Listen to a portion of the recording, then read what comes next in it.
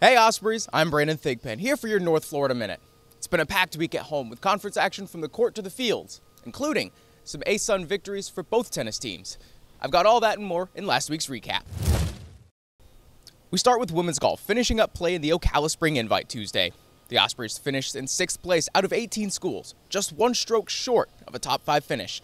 Junior Emily Alpe medaled in a 3rd place finish, while teammates Kelly Alwyn and Belinda George finished in the top 25 cut. Also on Tuesday, baseball hosted Savannah State, routing a 13-1 victory over the Tigers in just 5.5 innings before officials called the game due to weather. On Wednesday, the Ospreys were in Daytona taking on BCU. It took 11 innings, but North Florida put together a 6-run tally to get the 11-5 win. Back home in Harmon Stadium for the weekend, North Florida fell in its first 2 games against Gulf Coast, 9-7 and 7-4. But they ended the weekend in redemption, edging out this 6-5 victory. Their overall record stands at 20-11 and are 1-2 in conference play. Now we turn to softball, hitting the road for South Carolina last week.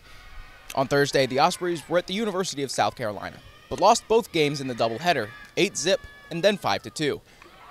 They were 100 miles north for the weekend, taking on Upstate. But the Ospreys couldn't stop the Spartans' home run game and fell in all 3 games, 9-1, 15-4, and shut out Sunday, 7-zip. North Florida is 21-18 on the season and 3-6 in conference play. Now we travel to Macon, Georgia, where sand volleyball was in conference action at Mercer. Friday was a split day.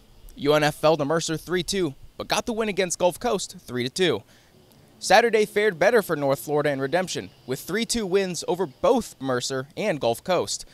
The pair of Julie Tremblay and Kimberly Ferguson were the deciding matches with a pair of 3-set thrillers on Saturday. UNF is 8-6 on the season and 3-1 in conference play. Back at home, both North Florida tennis squads hosted conference action. On Thursday, men's tennis shut out Kennesaw State 4-zip, and the women's squad also delivered a 4-zip shutout to the Owls. Both squads continued their win streak to Saturday with victories over USC Upstate. The men 4-3, and the women on Senior Day 6-1. The men's overall record stands at 15-4, and the women are 12-3 overall.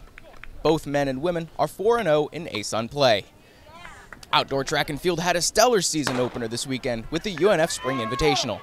The men's squad saw several top finishers, including Bobby Harris and Stephen Kruppa at the high jump, going 2-4. Michael D'Amato finishing second in a 3,000-meter steeplechase, and Nick Morgan capturing the 1,500-meter title. The women also put up a solid showing with first-place finishes by Ellie Baker, Vanessa Filbert, and Alessandra Valdez, just to name a few. Now let's take a look at next week's action. Women's golf is in action today and tomorrow at the Web.com Intercollegiate Tournament at Marsh Landing Country Club here in Jacksonville, Florida. Sand volleyball is in action Wednesday in DeLand for a doubleheader against Stetson at 2-4. Women's tennis hosts Stetson Tuesday at 10 a.m. in the UNF Tennis Complex. On Saturday, the Ospreys are in Fort Myers, taking on Gulf Coast at 10 a.m. Men's tennis hosts Stetson also, but on Thursday at 4. Then the Ospreys take on Gulf Coast away Saturday night at 5.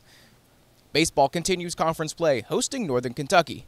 Thursday and Friday night's games start at 6, and Saturday's game starts at 1. Softball is in Gainesville Wednesday, taking on Florida. First pitch is scheduled for 6:05.